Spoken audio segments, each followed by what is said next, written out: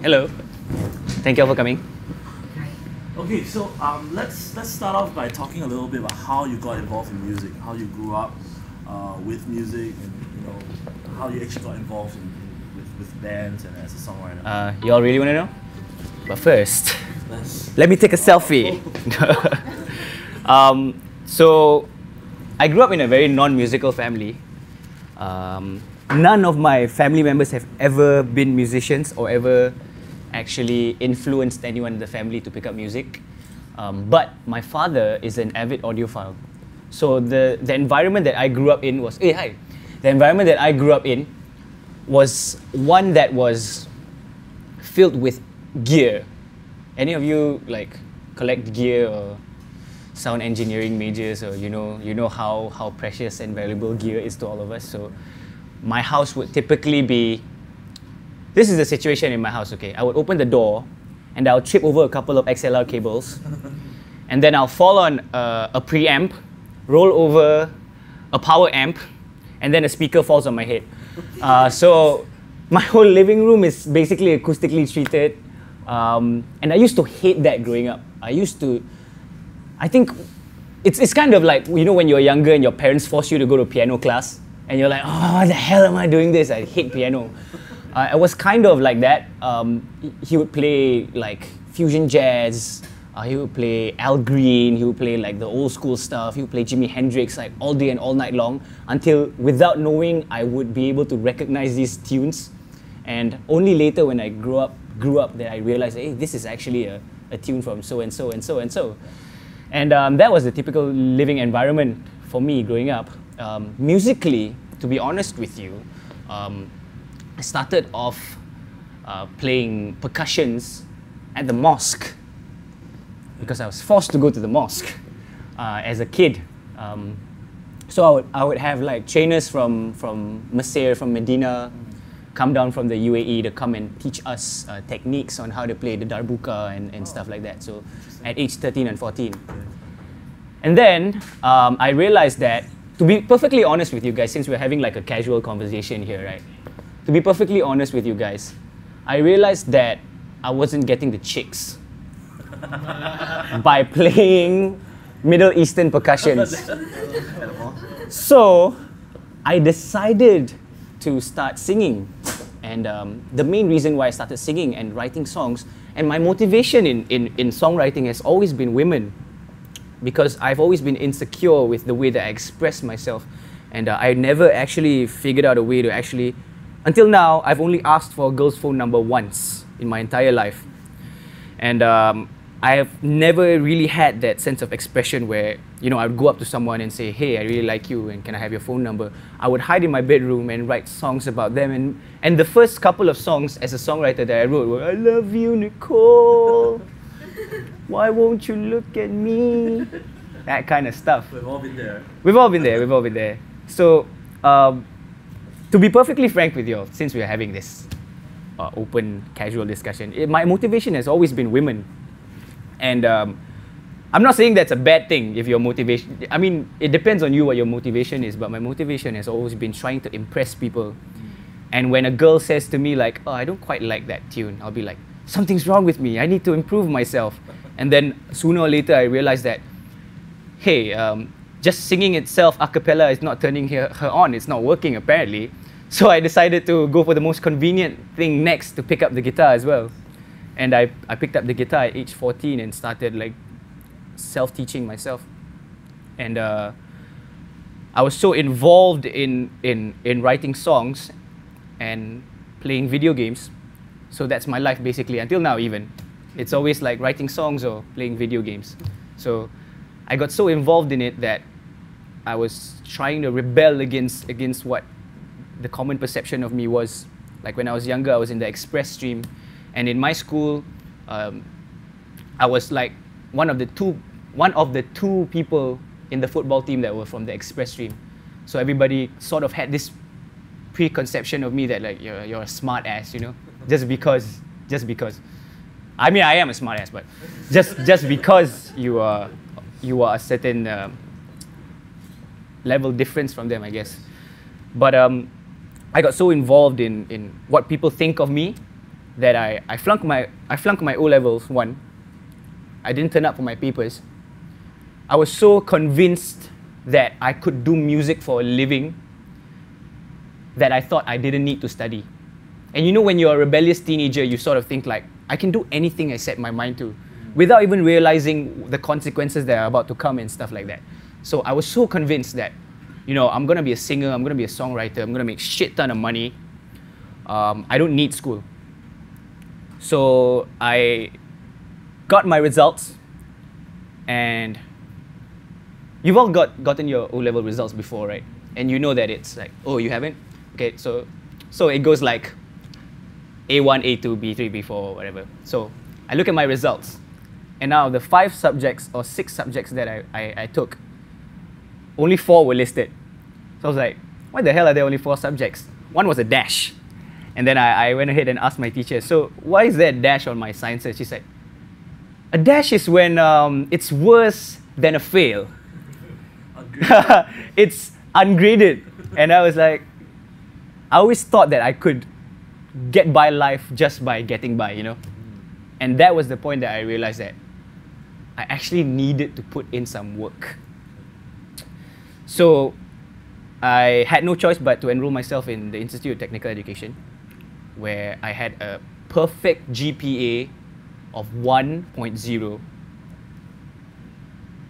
That's bad, by the way. That's you just made it.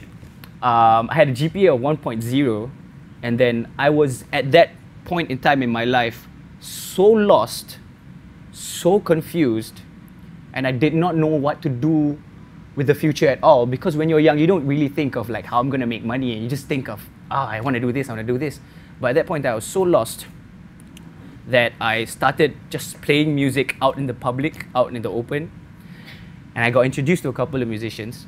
And one day, while I was illegally busking at Clarke Quay under the underpass, I got introduced to this musician called Ridwan Zalani. He's a percussion player, and he told me that, why don't you start taking your music career seriously? Why don't you start taking your singing seriously, because you have a beautiful voice?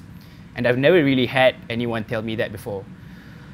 So he was telling me about the courses that I didn't know at that time that you could study music even.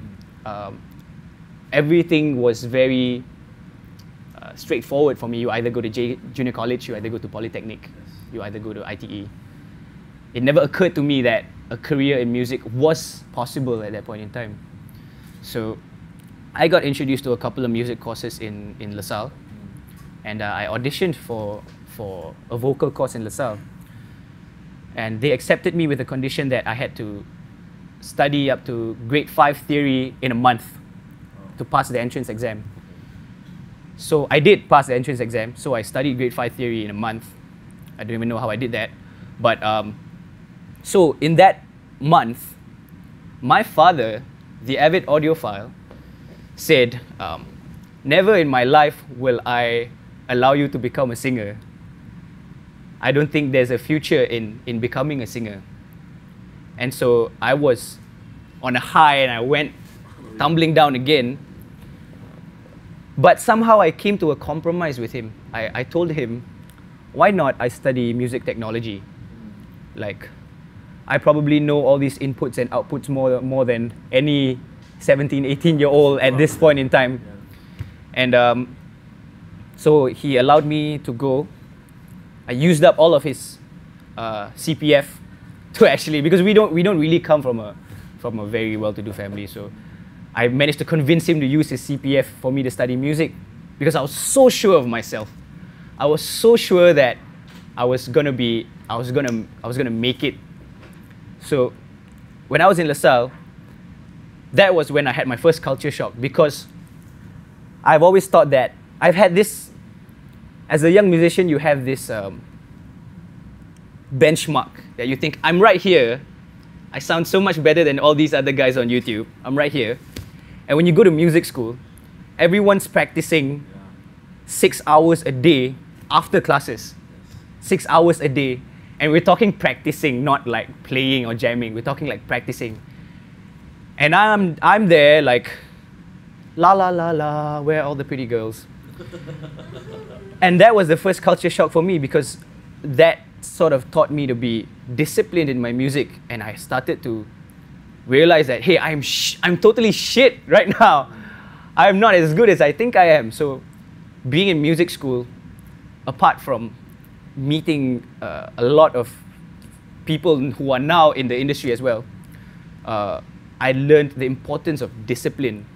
And because I think as musicians, we sort of come up with our own schedule. Like if most of my friends, if you don't teach or you don't play at night, you sort of, you mold your own day, you know, like I'm gonna wake up at noon today and then I'm gonna make lunch. My gig's at what, 9?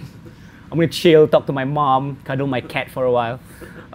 So we, sometimes more than often, we forget that discipline is a very important routine that we as musicians need to set for ourselves. No matter what the, no matter what your major is, no matter if you're a pianist or you're a sound engineer or you're a producer, or like me, if I'm a songwriter, I forced myself to get up in the morning, turn on my studio, play a couple notes, even if I don't get a song out, just get pieces of songs together. Even if you're lazy or you're tired, just pick up the guitar, you know. I just force myself to warm up my fingers or to practice for a good hour or two before I start having breakfast or whatever. So that itself taught me that we as musicians or as upcoming musicians, the most important thing we need to do is to really have self-discipline. And after which, I sort of wasn't doing too well in school, by the way.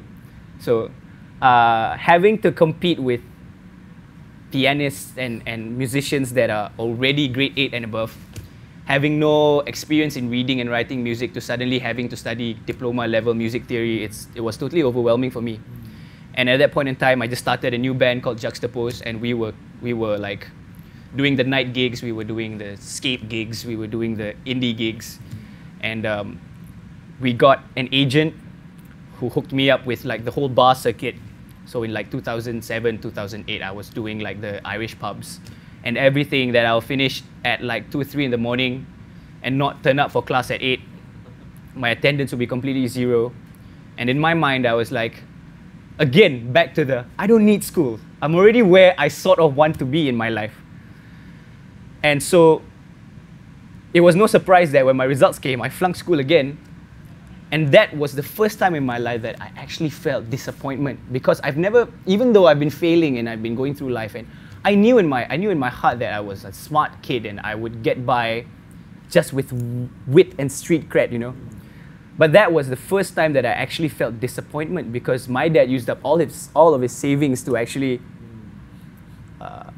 allow me to pursue my dreams. And I sort of kind of threw it all away in that sense. And back into that depression. Yeah, musicians are always very depressed. So back into that whole depression thing again, I saw this Singapore Idol commercial on television, right? And they are very clever with their ads, because they put the winners up there and they have the confetti and they have like the whole glam and the glitz and the music that sort of lifts you up and makes you think that, you know, oh, this could be me. And I really thought that could be me. I envisioned that to be myself, because prior to that, while I was in the ITE, I went for the second season of Idol audition. No, not many people know this. I went for the second season where Hadi Mirza won, and I saw the queue, and I instead chose to eat Long John Silver's because it was so overwhelming for an 18-year-old to see that. You start to think to yourself, if all these people are good, how am I any different from all these people, you know? So I wimped out. So for this third season, I had nothing to lose. I was going to flunk out of school. And my friend Rossi, who was a vocal major in LaSalle as well at the time, he forced me out of bed, called me up at 6 a.m., he forced me out of bed. We queued up at, even though he didn't get in, he followed me to queue up at Cathay for a good 12 hours in the morning. It was raining and then it started shining again. And just so happens that the producers of the show was also the producers of this show that I did back in this show on Channel 5 that was promoting indie bands called I don't even remember what it's called anymore. Anybody of you remember that show? No? Yeah, it airs at like 11 p.m. Who watches shows at 11 p.m.? So I was on that show, and the producers recognized me, and they were like, hey, it's cool they are coming for audition. So they sort of wrote me in. I sang. They happened to like me for some reason. And then I came back for the auditions, and this time for the judges.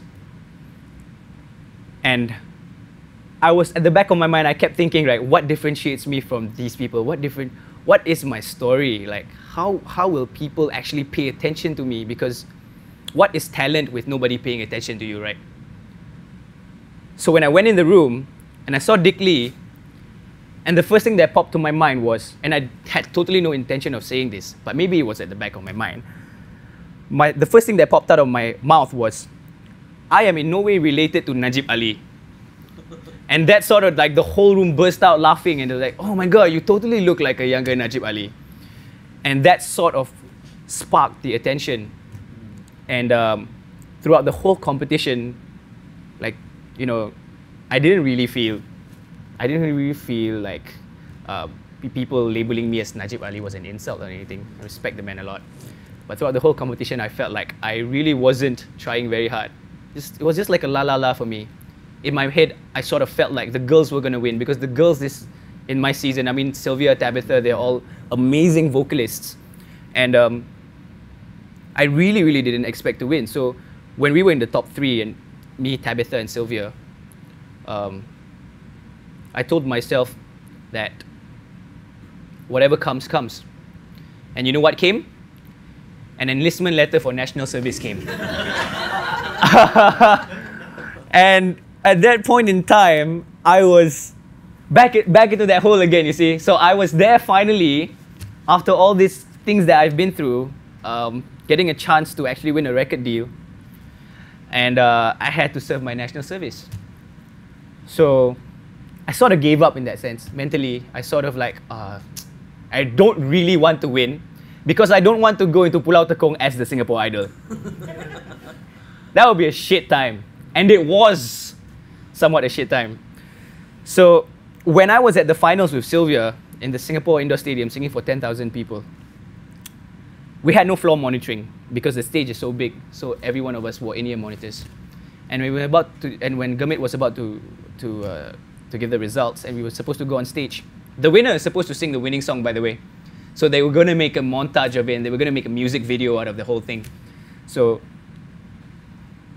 I told the sound engineers that, I don't even know why I said that, but I said, no lah, don't need to put on my in-ear lah, I sure won't win one. And the funny thing was, if you look back at the videos of me, like, when he announced my name and I covered my face with my hands, the first thing that went in my head was, how the hell am I going to sing when I can't hear myself? I'm going to make a fool out of myself again. And yeah, so that whole video was just me pointing mics at people. Ah, la la la, confetti, confetti, confetti, sing for me, crowd, you know the lyrics. Yeah, it was hilarious. And they didn't turn it into a music video, by the way. They realized that, Sezairi, you done screwed up right now. You messed up our plans. And the next day after I won, after hearing my song on the radio for the first time, and a tear rolled down my eye, I met up with the producers and my new manager. So it was just another culture shock. I had a manager now, and I have a producer who's going to produce my record. The first thing they said to me was, and this is what I learned about the music industry over the past 6 years, okay? The first thing they asked me was, how? And I said, I don't know. I'm going to be in national service in the next 3 days. Everybody was clueless. Basically, it was just a clueless time. We sort of took everything a day at a time. I went to Pulau Tekong. The first thing my CEO said to me was, and that was late, by the way. I was sick, so I was having a fever. I went to the MO, and he gave me an MC for 2 weeks. On my first day of national service, I got an MC for 2 weeks. Chao King. But I was really sick though. I was legitimately sick. And when I came in the hall, I was the last one to walk in. And I could have sworn to you, I could have sworn that they were trying to pull a prank on me, because when I walked in, they played the winning single, Touched by an Angel. Finally, I believe my wings will unfold. And when I came in, everybody looked at me and says, is this a joke? Is this like, this some sort of grand entrance? And I was like, oh, I'm going to have a shit time right here. And then the first thing that the CEO said to me, oh, I realized, by the way, that was Safra Radio. Some fan had requested, oh, Sezairi's going to national service today. Let's dedicate his song to himself. So, yeah, so it wasn't a prank. But the first thing my CEO said to me was, I don't give a shit. You know how they are in the army, right? I don't give a shit who you are, the president's son or the Singapore Idol. Without even realizing that the Singapore Idol was sitting right there in front of him. He didn't know. But gladly, through the support of all my mates in the NS, I actually did quite have a good time in national service. Besides the fact that on the second day, I got a call from the music and drama company saying, hey, we want you to audition. And then he had to say it in front of the whole battalion, like, hi, Sezairi, recruit Sezairi, music and drama company wants you to audition in the next 2 weeks. Everybody looks at me like,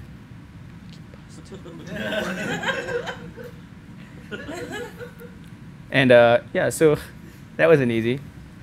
I came into the music and drama company, get this, okay? Auditioned at the music and drama company, band, string ensemble, dancers. My name wasn't on this list, by the way. It was like, a dance audition for you, Sezairi. You're scheduled for a dance audition, that's right. What? And so, I danced my little tutu off, by the way. Never have I ever danced in my life. But I did that. And there were lots of laughs. But inevitably, I told them that I get their intention, because they wanted to mold me into an all-round performer. It's like, you already can play guitar, drums, piano, bass, you can sing already. Let's make you dance so you can be an all-rounded performer. But I managed to convince them that I wanted to hone my craft as a musician, and having to be around musicians all day, every day from 9 to 5 would really benefit me and my future career. And so they agreed, they had a meeting and all, and they agreed for me to be in the middle on both sides. And I would say that Singapore Armed Forces Music and Drama Company was really the defining moment in my musical career, because I was regimented to practice every day. And I was regimented to set up the equipment and our equipment, by the way, isn't like 12-inch speakers. We set up line arrays for like concerts. We have like a 32-channel board with like racks that are just like 5 trolleys full, and we would set that up in the morning for a gig.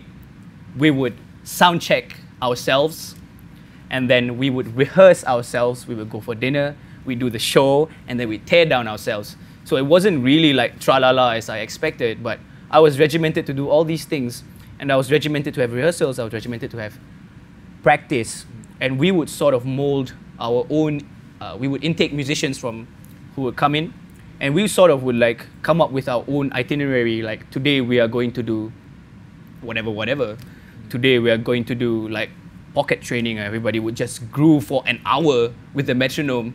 And that to me was invaluable in that sense, because I'm a really lazy person, okay? And that forced me to somewhat come out of my slumber and regiment me once again into becoming a musician. And it's not easy to have, like I said, coming out of music and drama company, having to have that own regimentation by yourself. It's really, really not easy. So, I mean, also being like a recording artist and having to do gigs here and there and having to practice and all, it really, really isn't easy. So, I'm gonna have a drink. Anticlimactic, right? I was saying, I had a really good time in music and drama company, like I was saying. So, I did a lot of tours with them. We went to Australia and performed. We went around the region, Brunei, everywhere. I got to perform in front of the Sultan of Brunei, who was standing like a meter away from me. singing a traditional Bruneian song that I knew nothing of. It's like getting a Malaysian guy to sing for the president's home. And you're like, the hell is he doing? So all these experiences were very eye-opening for me, getting to travel the world and see the world. And during my national service also, I released an album called Take Two. So that was produced by Jason Tan. And that was recorded while I was in BMT. So I'd book out on Saturday. I'll go into the studio Saturday night, go home. I'll go back into the studio Saturday morning, and I'll book in Sunday night. So it was just recording, writing while being in national service. And I think for what time that we had, we did a pretty good job. And that was my first album. My first single, Broken, was commissioned to me by a songwriter, because we sort of, with me being in NS, sort of didn't have time to completely write the whole album. So I wrote half the album, and half the songs I chose from songwriters from all over the world. I was being given that luxury from being a published Universal Music artist. So I sort of picked out a song called Broken from this British songwriter called Ben Montague, who recently is doing quite well. He's touring with The Wanted in the UK now. And so that song became sort of my first single. And that song was the #1 Asian single, the #1 Asian song to be played on local radio in the whole year of 2010. So in that year, I think not many local songs were being pushed on air, and not many local artists had singles that were pop enough for radio, I guess. We did a music video for that. We did 2 other singles that were also on the charts. Every single I did was on the top 5 charts in '97, and I felt like I sort of felt like I needed to push myself more. And I was asking myself, in what ways can I expand my music? Because you see, my motivation besides girls has always been to be heard by as many people as I can. So regardless of whether I'm singing in English or singing in Malay or singing in Mandarin or whatever for that matter, I always want the songs to be heard by as many people as they can. So also at that time, without realizing, a single that we didn't push from the album, a song called Matahari, which was a Malay single, which we did no marketing for at all. We didn't push to the radio at all. It got picked up by the Malay radio. It got played all over, and it sort of blew me up into this, like, hey, this upcoming Malay singer-songwriter, and like, I never said that. I have 9 English songs and 1 Malay song, and you call me a Malay songwriter. I've never written a Malay song in my life. But that sort of opened my eyes into the people that listen to Malay music. And a lot of people listen to Malay music without even me realizing. I kind of took myself out from that scene, kind of because at that point in time, I sort of felt like I was better than that. But I really wasn't. I went to Java International Jazz Festival. Have you ever been to Jakarta? That is probably the most insane regional festival I've ever been to, because Malay music, you get artists all over. This year, Jessie J was headlining. The year that I went, Corinne Bailey Rae was headlining. And I went to see Corinne Bailey Rae because I missed her concert here. And there are 6 ginormous stages, not including other stages around. But when an international act performs, you see like, 3/4 of the stage of the set is full.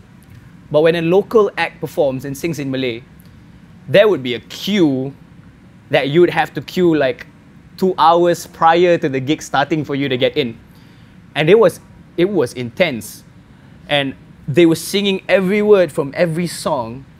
And these Indonesians, I tell you, they are so musically mature that they would understand like what chords you're playing, and they would understand, like, I would have conversations around me like, oh, his pocket is so tight, just from like a 14-year-old kid and like another 10-year-old kid down there. So, oh, that lick he was doing, that he went to like the -7 and stuff. And I was like, I'm surrounded by hundreds of thousands of people who are thinking like this in the Malay music scene. And I kind of felt a bit detached, because why haven't I done this earlier? So when my deal ended with Universal Music, I was so inspired that I wrote a song called Sayang. And that was my first Malay song that I ever wrote. And Sayang was kind of a breakaway for me, because at that point in time I finished my contract with MediaCorp Artist Management. I finished my album deal with Universal. And so I took on a friend of mine who I admire a lot. I don't know if you guys heard of the Lion City Boy. He's a rapper who then had a band called Six. And this band called Six, they were so tight as hell that I was asking around, like, who's managing them? This guy's doing a good job. And I got introduced to Shahid, who is now my manager. And I met up with him partially because I was so inspired by the music that Six was making and the attention that Six was getting. They were doing like music festivals around the region. They were doing Music Matters here in Singapore.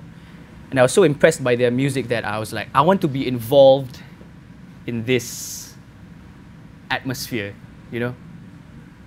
I want to be involved in a musical atmosphere where I'm surrounded by people who make music, who love music, and who would do anything for their music. So, without knowing, Shahid already manages like other acts like Wicked Aura, Batukada, Sheikh Haikal. And so I came into the roster, and we sort of conceptualized a breakaway plan. So I was kind of tired of people knowing me as the guy who wasn't supposed to win Singapore Idol. So I got a bit tired of that, and I conceptualized sort of a plan for the next couple of years. And in this plan, we started a YouTube series called Room to Breathe, where I would engineer my own sound, and I would bring along a videographer to gigs that I travel overseas. So the first one that we sort of established was in my grandmother's living room. We set up my band there. We did a couple originals, couple of covers. We put it up online. It got an okay response. I went to Kuala Lumpur for some radio interviews and a gig, and we got in touch with like Airbnb to hook us up with a place, and we recorded there, we filmed there. So it's all about the journey that I go on and getting people to know me as a person, because just looking at me sing for 2 minutes on stage won't really allow you to get to know me. Sitting here for an hour listening to me will get you to know me. So I wanted people to sort of understand where I'm coming from instead of just know me as having a preconception of what I'm like. And I even went to the Maldives for the second episode because I was doing a artist residency there for a month. So we shot in the Maldives, we shot in Kuala Lumpur. I was doing a music festival in Russia, and we shot in Russia, and that was beautiful. And by doing these YouTube series, I got an email from a guy from Sony Music Malaysia who said that he was really interested in my music and what I was doing. And so at that point in time, I went back to this independent musician mindset. I was doing everything myself. Me and my manager Shahid, we were doing everything ourselves. We were producing out of our own pockets. We had complete master control. We had complete control of everything that we were doing. And suddenly a major label comes in like, oh, we really like your music. Would you like to come and meet us? And the thing that I found really cool, and the thing that justified everything that I've been working for so far, was when I met them, they had no clue that I was the Singapore Idol at all. And in the back of my head, it was a big hell yeah, because I sort of got the attention without the attention. And the deal sort of had to take shape. It took about close to a year. The company got taken over by another guy called Julius now, and he manages Sony Music Malaysia and Singapore. And so we finalized the deal with Julius. And I realized one thing about the music industry is, if you want your songs to be on radio, you have to give up some things. And they're not all necessarily bad things. You have to start thinking like the average consumer, because as a musician, you only surround yourselves with musicians, and you only know what musicians think like. You don't know what a guy in a kampung in Seremban would think like. They wouldn't know what a pocket is, they wouldn't know which hi-hat you're hitting at what quaver or whatever. And you start to have to develop a songwriting skill that sort of appeals to everyone. And there comes the age-old question of, do I want to write my music for me? Or do I want to write my music to be heard? And the compromise that I'm still coming to at this day is, how do you mix both? Because I believe it's possible. It's definitely something that's not impossible, but it's something that is the hardest to achieve. Every artist tries to achieve that balance. And that's still an ongoing thing for me. So the question is, do you go completely uncomfortable with yourself? Or do you be completely comfortable yourself and hope and pray that people will appreciate you for who you are? Which, over the past 5 years, I can tell you, it's not a very big percentage of people. So, I sort of, at this point in time, am trying to collaborate both. And the thing I realize about the music industry is, sometimes people try to get you to do things you don't want to do to make money. And that is also a very, very important thing, to make money. Because without money, think about it this way, where does the label get the money to give you? And you as the artist, I'm a new artist, okay? So I'm telling the label like, I don't want your pop songs. I want to write music that I want to write because I have a vision for my music, okay? And they give you the money. Where do you think the money comes from? The money comes from another office that makes money off of an artist like, let's say, Katy Perry, who does pop music, so that you can have the liberty of doing your own music because you are self-indulgent. I mean, doesn't that feel a bit selfish to you in that sense? Because it does to me, to some extent. So you have to come to a, I mean, as a musician, it's not wrong to go mainstream or whatever. That's not what I'm saying. It's not wrong to completely go niche. If that's what you're into, by all means, go ahead, man. Like, there are some artists that people don't listen to that I still listen to. But it's all about understanding what you want in life. Okay, now we're going to life. What you want in life. Some artists I know that start off doing like hip-hop, and they're doing the whole underground indie scene thing, and they reach the age of 25, 26, 27, they get a girlfriend, they realize they want to settle down, they get a record deal, and the label says, oh, you're gonna do this song this way. And then they're thinking like, no, I don't want to do this song this way, but I want to get married and have children. I want to give my parents money. I want to give back to my community. How do I do that? And so the next time you look at a pop artist who sells out, try to think of what was their motivation in music. Because, like I said, not everyone will understand your thinking as a musician. Because you surround yourself with musicians. It's a natural thing. So, the thing is, you have to understand really what you want to achieve a few years down the road.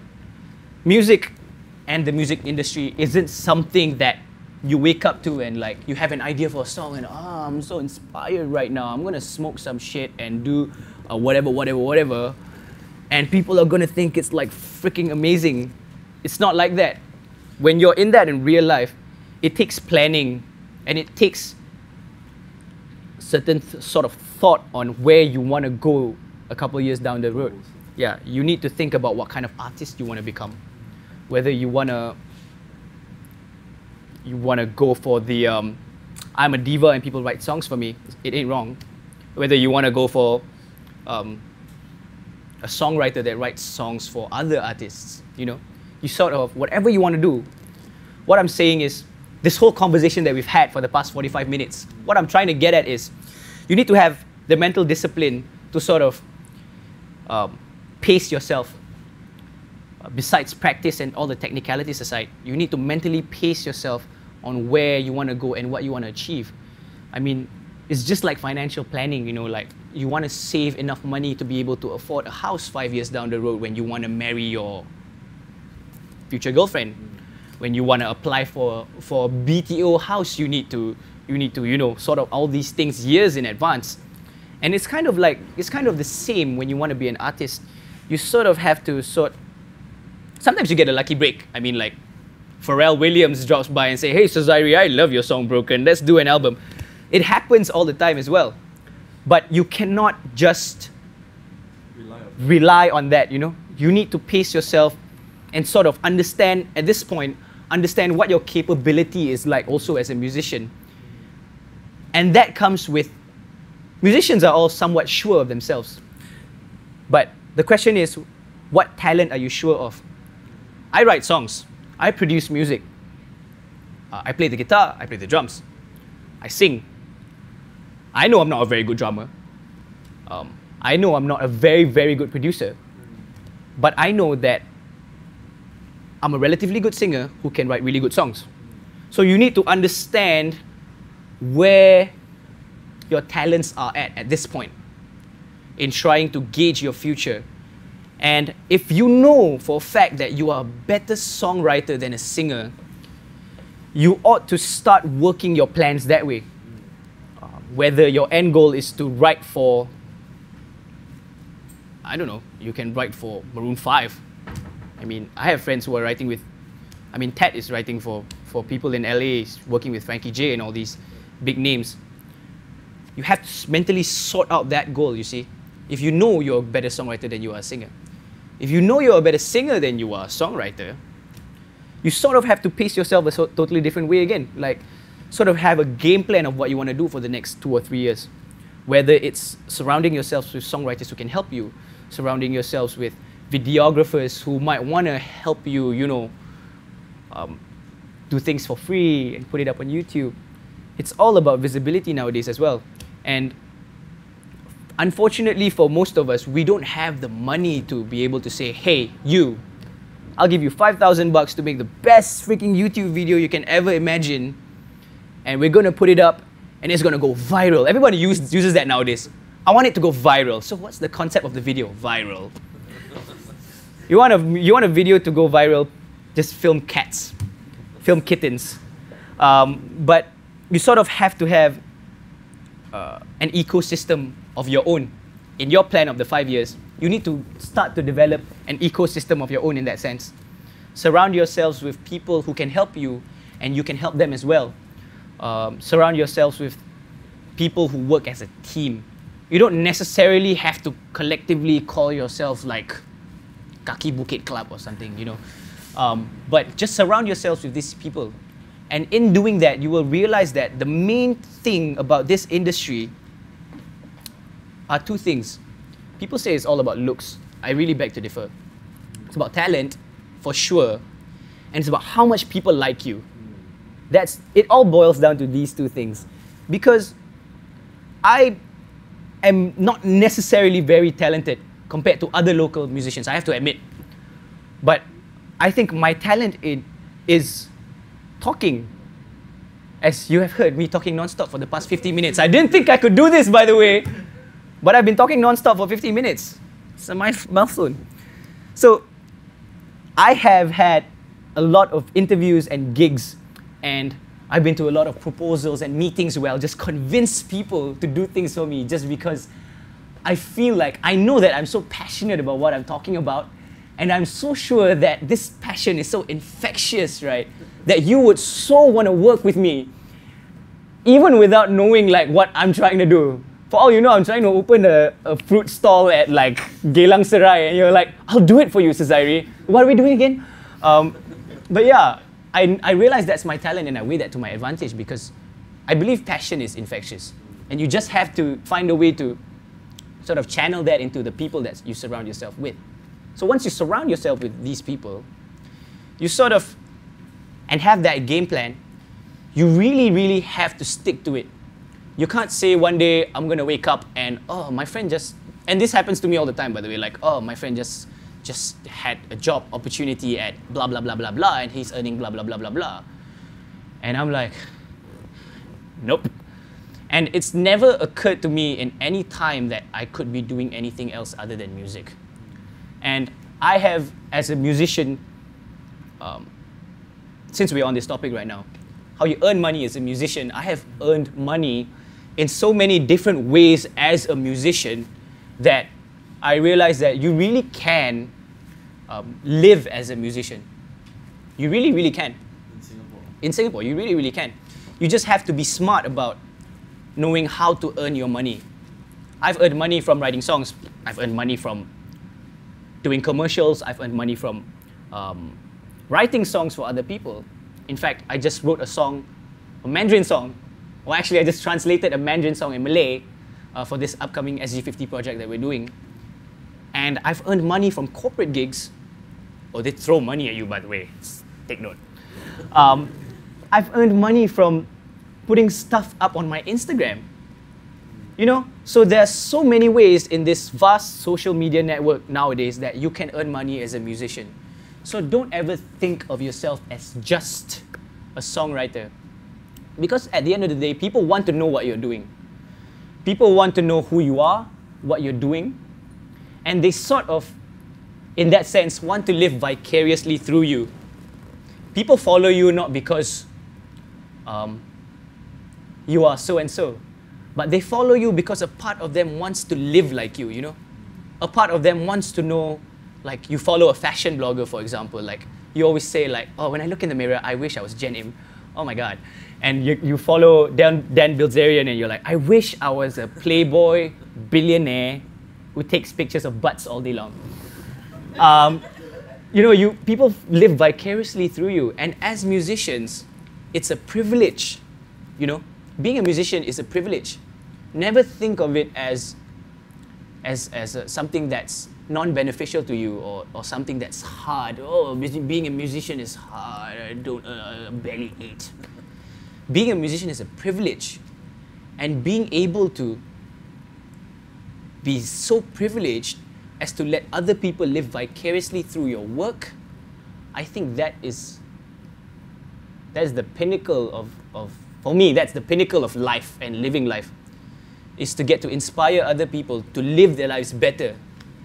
And I'm not saying like you should inspire people by putting inspiring quotes or like, life is like a box of chocolates, or putting Mahatma Gandhi quotes to people.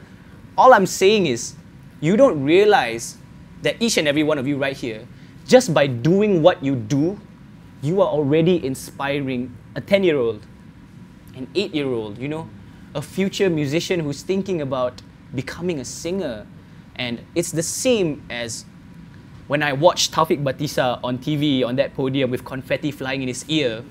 I'm like, I want confetti to fly in my ear too, you know? And mentally you sort of prepare yourself. We're going back to the plan now. And mentally you're sort of preparing yourself. I want to win Singapore Idol. Without even knowing, you're sort of putting up a game plan in your mind. But back to it again, you sort of have to know where you want to go, what you're doing. And the main two things, the talent and really, really how much people like you. So if people don't like you, try to work on that, okay? Yeah, I think that's about it. It's a new record for me, talking for, what, 55 minutes? Very, very. Anybody have any questions for me that you want to...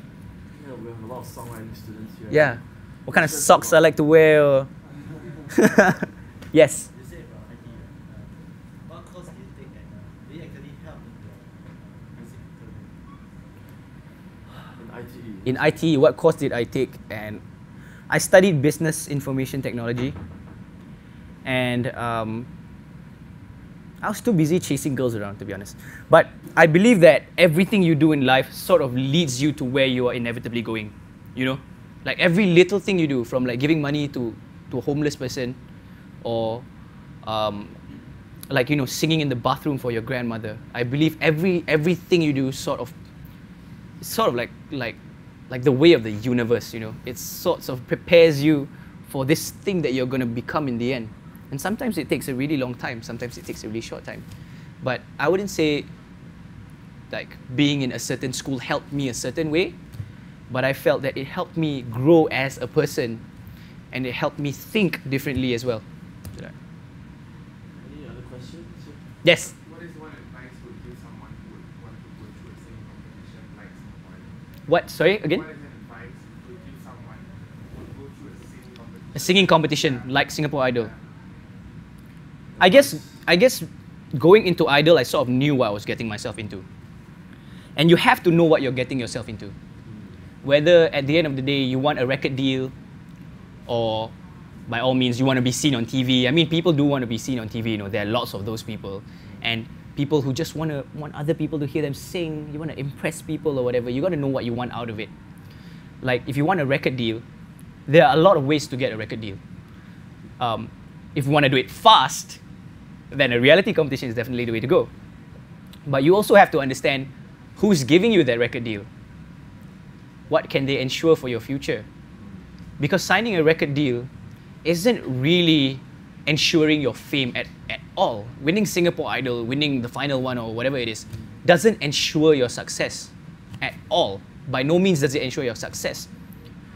You have to understand what they are giving you, and you have to understand what you are getting in return. And you have to also understand what you can give to them. Because at the end of the day, it's all about making money. And no label will ever go up to you and tell you that, oh, I love your music. Here's $20,000. Do whatever the hell you want. No label in the history of the universe has ever said that. Even if they said that, there'll be this A&R guy in the corner making sure you don't do up to no good, you know. But my advice to you is to really understand what you want out of it. And if you want to go, I say just go for the experience, you know.